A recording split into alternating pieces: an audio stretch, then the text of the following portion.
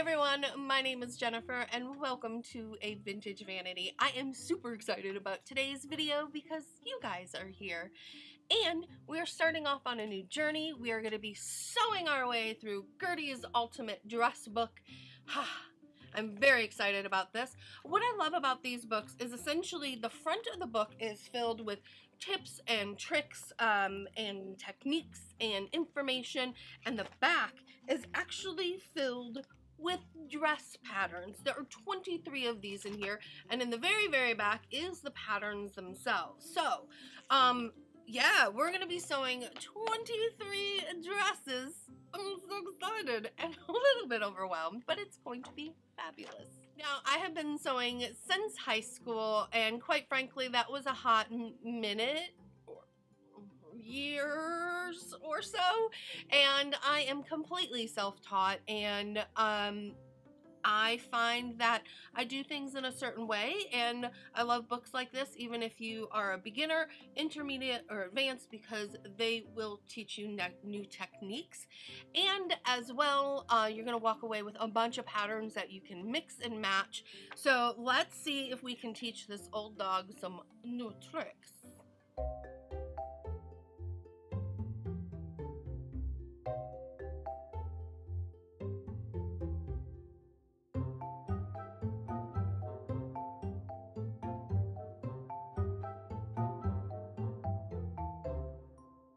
We're starting things off with the blue wool work dress, which is a basic A-line dress with cuffed short sleeves and an adorable Peter Pan collar. And what I love about this dress is it's so basic that you can really, it's like an empty palette, slate. It's an empty slate. That's what it is. And you can really just have a lot of fun with it. And of course, fun to me means getting a little nerdy with it. I headed over to myfabricdesigns.com to find the perfect fabric for this project, which is fortunate because they are today's sponsor. And I do want to say a huge thank you to myfabricdesigns.com for sponsoring this video and helping to make this series possible. The minute I saw this dress, I knew I wanted to do something Star Trek inspired, and actually more specifically, wanted to do something that was inspired by Lieutenant Uhura, because I don't know what girl didn't want to be her at some point in their life. So I simply typed in Star Trek into the search bar of the website and voila, Star Trek fabric. I want it all. But when I saw that red fabric with the Star Trek logo on it, and it was a tone-on-tone, which would be perfect for work because it doesn't scream nerdy, but if you get it, it's like a secret club. You know, if you see that dress, you see that logo, you know what it is, you know what? We're friends. We're in. The other thing is I did not want the print to be small. I wanted it to be very large scale. And the thing that I love about this website so much is that you can scale the print. Mind-blowing, amazing. I cannot say enough good things about this. And all you need to do is just click on that button to adjust it. You want it smaller? Go smaller. You want it larger? Go larger. I settled on a DPI of 450, which meant that my logo turned out to be about 4 inches long, which was perfect. Went ahead and ordered a quantity of 4 yards, stuck that into my shopping cart, cha-ching, and then it does take about 10 to 15 business days to arrive on your doorstep, and you can start your project. Once your fabric arrives, go ahead and throw it into the washing machine on a cold water setting. This will shrink the material as much as it's going to shrink, and cold water will preserve the color. After selecting all your materials, you're going to need to start cutting out your pattern pieces, and to figure out what pattern pieces you need, you're actually going to look into the blue section on the book here, which tells you exactly what pattern sheets that you'll need. And again, those pattern sheets are located in the back of the book. And for this one, we are going to need pattern sheets 1, 2, 7, and 8. What you'll also find there as well is what pattern pieces you need, how many you're cutting out, and what type of fabric you're cutting it out of. If you're having trouble and you're getting a little confused because those pattern sheets are a little crazy, you can go to the pattern layout, which for this dress is on page 222, which shows you where the pieces are going to lay out, but it also shows you what those pieces look like, so it makes it a little bit easier to identify. So if you're confused, just go ahead and look at the pattern layout. And this is how I trace my patterns. I have the pattern paper here. Underneath that, I just have this thicker brown paper. And underneath that, I have my self-healing mat. I also use my ruler, my tracer wheel, which has the serrated edge, a sheet of tracing paper, something to press hard on the tracing paper. I just use this little like chopstick, and pattern weights. Then what I do is any straight lines, I actually line my ruler right up with the straight line and trace. Just makes it a little bit easier and quicker to do. Once you determine your pattern size, you'll simply find the lines that correspond with that size and trace them out. You also want to make sure you're tracing any darts. One thing you want to be careful with as well is these patterns are multi-purpose, so this is for a basic and a v-neck. So we are tracing the basic bodice, so you want to make sure to follow that neckline instead of the v-neck line. To transfer our markings that are on the paper, I'm going to slip my tracing paper right between the two sheets. And again, making sure I'm copying the correct one for my size. I'm just pushing down on that to transfer the marking. Then I simply use a Sharpie to draw over the perforations and markings. And then we will transfer any information from our instructions onto here, such as this is to be cut on the fold.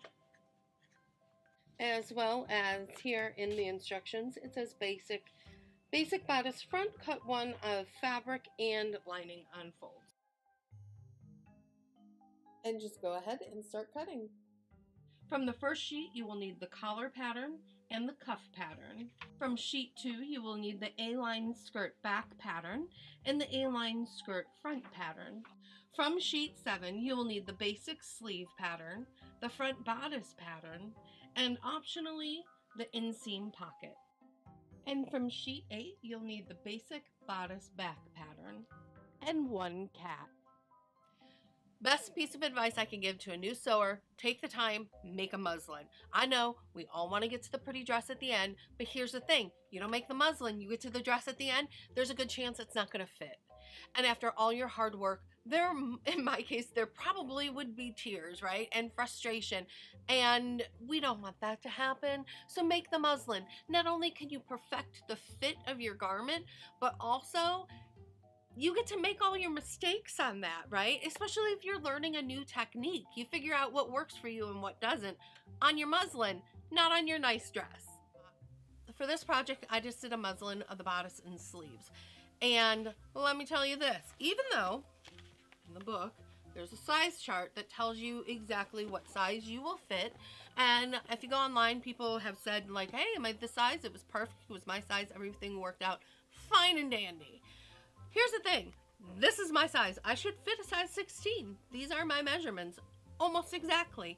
I made and cut out and traced and did all that. Size 16 muslin, didn't fit, too small.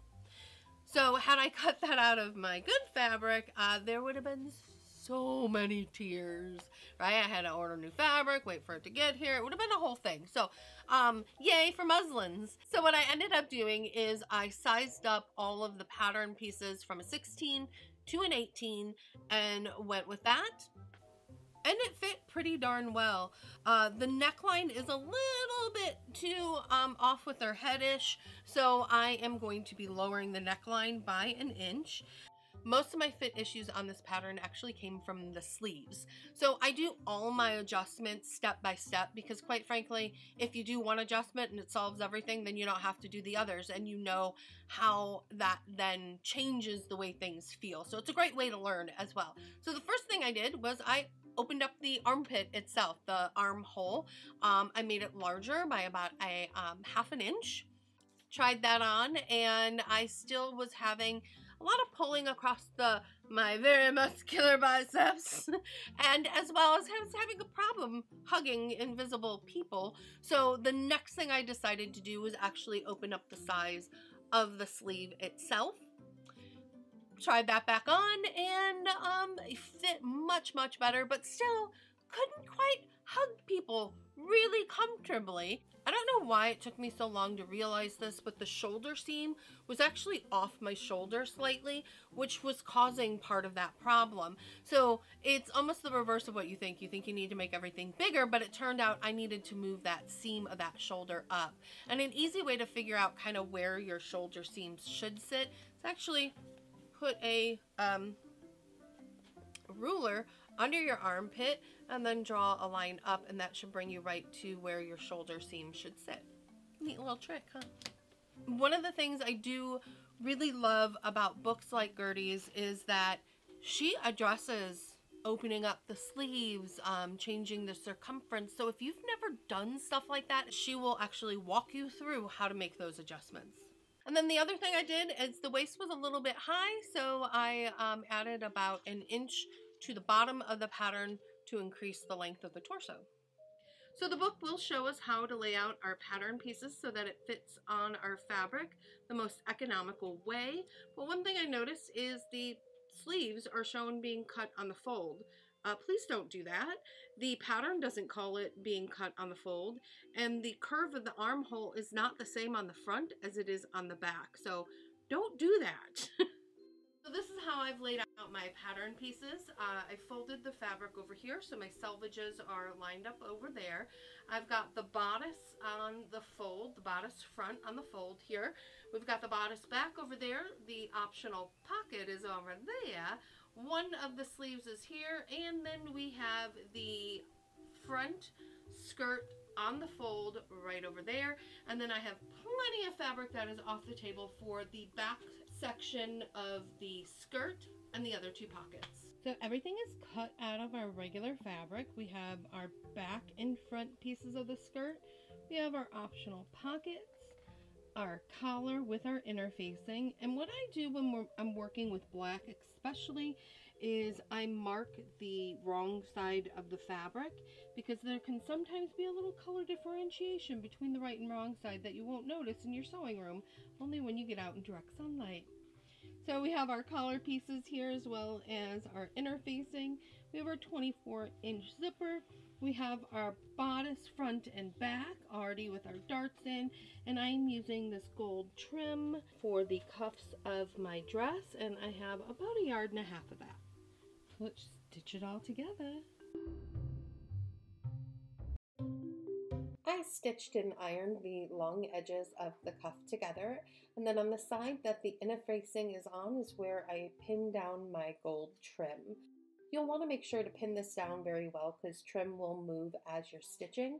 And then I just threw it onto the sewing machine and stitched it down.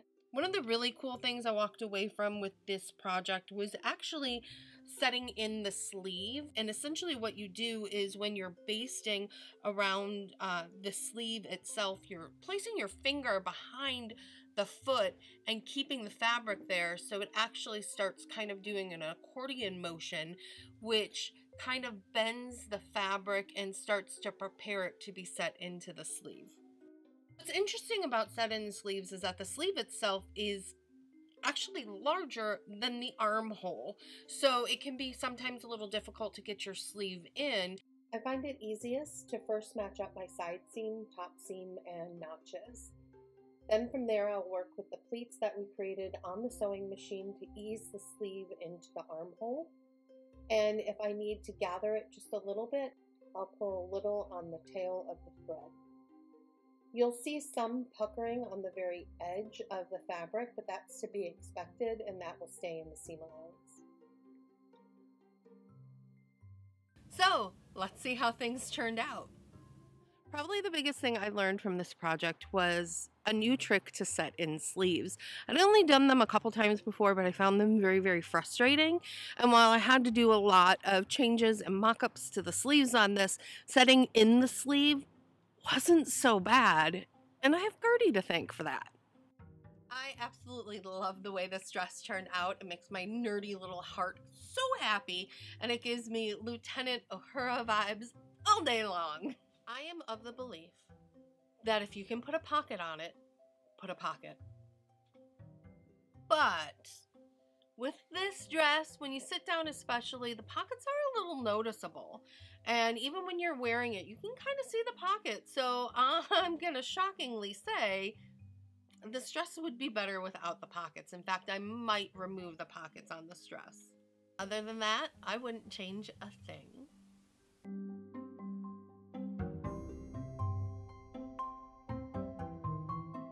Because of the number of adjustments that I had to make to the dress, I don't think this is my first dress experience.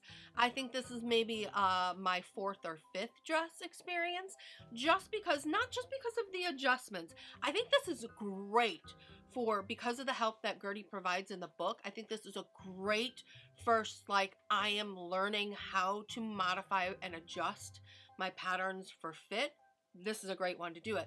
The reason why I say it's not great for beginners is because of actually the patterns themselves.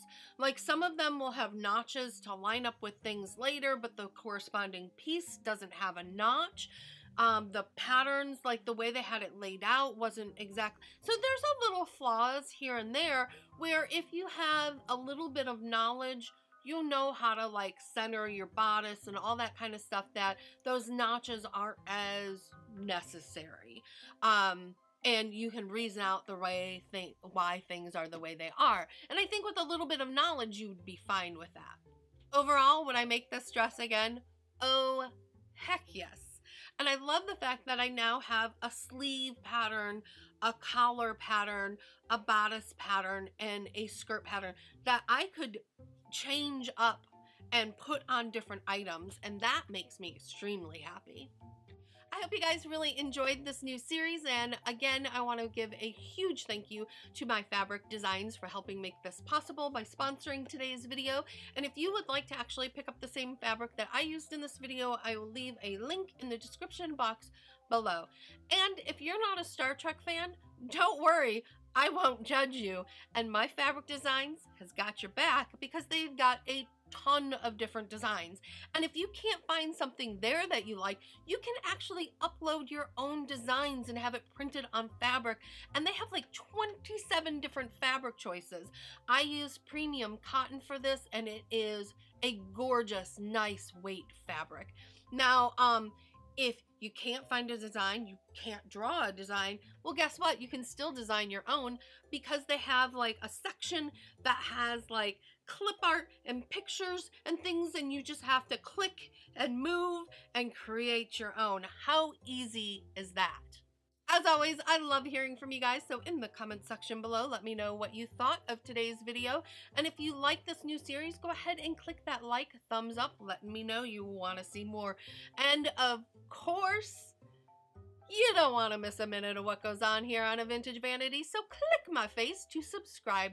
If you can't wait for the next video to come out and you're going to miss me too much, go ahead and follow me on all my social medias as A Vintage Vanity. And of course, you can always check out my latest video. If you want to shop my clothing line, go ahead and click on that boomerang. And I hope you guys have a great day, and I will see you soon. Bye!